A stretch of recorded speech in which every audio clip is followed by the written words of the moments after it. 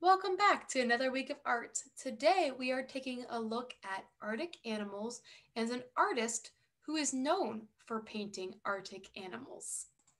Make sure to open up the Arctic Animals and Landscapes Google Slides in your Google Classroom. Today we are learning about Ted Harrison, who was an artist that was born in England but moved to Canada and was an art college professor for many, many years. He painted the landscapes, the animals, and the people of Canada. I want you to spend some time looking at his art. What do you notice about the subject matter? What do you see inside of his paintings?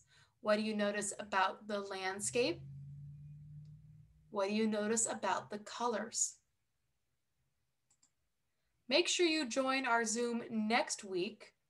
This is a 2-week project, so this week we're really focusing on the animals, and next week we'll focus on the color.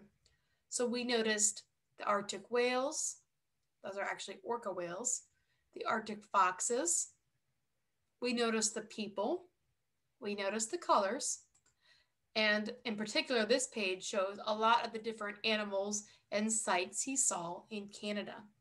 So spend some time looking at these pictures for inspiration.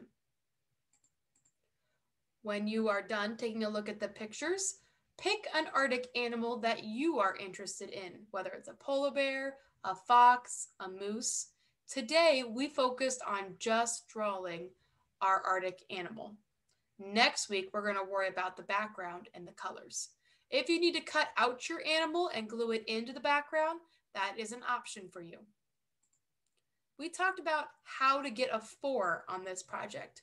You don't want to leave it too simple. You don't want to rush.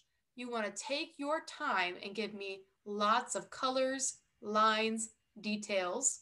Not necessarily animals. You only have to draw one animal, but you're welcome to do more than one. That is how you can earn a 4, by taking your time, adding details, and trying your best. So once you've decided which animal you want to draw, click on the animal to see the steps. You could draw an Arctic fox. You could draw a narwhal, a blue whale, or an orca whale. You could draw the Arctic wolf.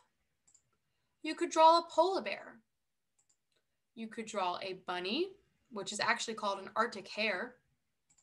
You could draw the walrus, the seal, a moose, a caribou, or a bison. You could draw the puffin, the snowy owl, the bobcat, or if you're looking for a teeny tiny animal, the little Arctic lemming. I want you to pick one animal that interests you. Of course, you're welcome to draw more than one. So today, your goal after you've picked your animal is I want you to draw it as best you can.